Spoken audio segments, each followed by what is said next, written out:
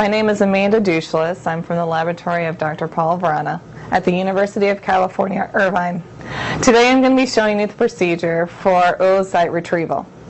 This entails isolating the oviducts from the female. Once the oviducts are isolated, we'll be injecting FHM media through the oviducts, and then oocytes should be exiting from the uterus.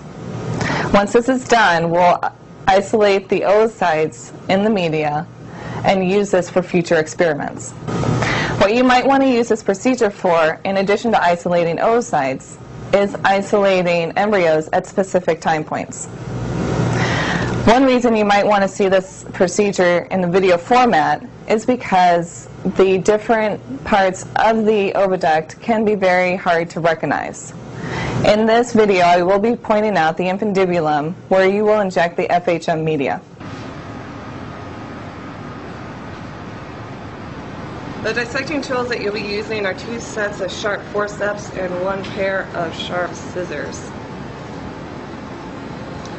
The oviducts that were taken from the female will be placed in FHM media, which is in a 35mm tissue culture dish.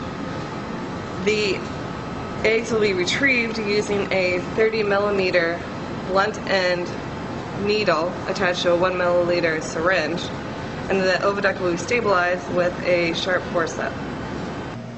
FHM is a holding media used to harvest the oocytes.